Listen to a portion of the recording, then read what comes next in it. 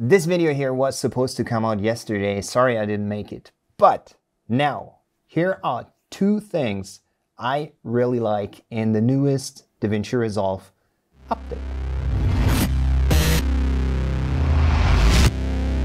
Hello and welcome here on Random Rotation. I hope you're all doing well. First thing I want to show you is that they added the halation effect. This is not an effect that was impossible to create in Resolve before, but it usually took more than one node, and now you can just find it under the Stylize effects and just drag and drop this halation effect onto the node, and boom, now everything looks ugly.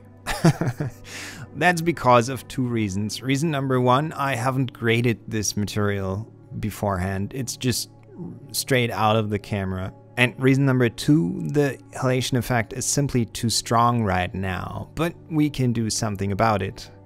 Let me show you before and after. The before right now looks way better, right? Now I activate view isolated regions, and now you can see that a lot of the wall behind me is affected too, and the chair, and I don't want that. So I bump up the threshold amount, and this looks way better. I don't care about these little blue and green spots down here. And now let's check the before and after. That's way more pleasing, right? We could also add a secondary glow if we like. Let me show you why this is not a good idea in this example. In my opinion, it does not work very well on faces, but let's say you want to intensify the sunlight coming through a window. This could very well be the effect you're looking for. And like I said, it's nothing that was impossible to create in Resolve before, but I can really appreciate that it's there now. I just like the simplicity. That's it. And also, I don't need to use any third-party plugin. I like that. And the second new feature I want to show you today is the improved audio editing in the Edit workspace. It's already been possible before to just click here and drag the audio volume to our desired value. But now we can do it much finer by simply holding Shift and then clicking and dragging. A super simple solution that makes my life better.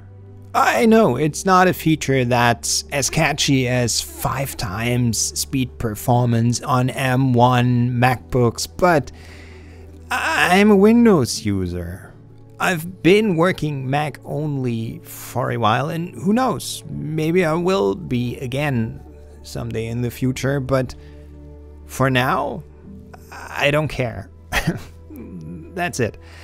And that's why I like these little features.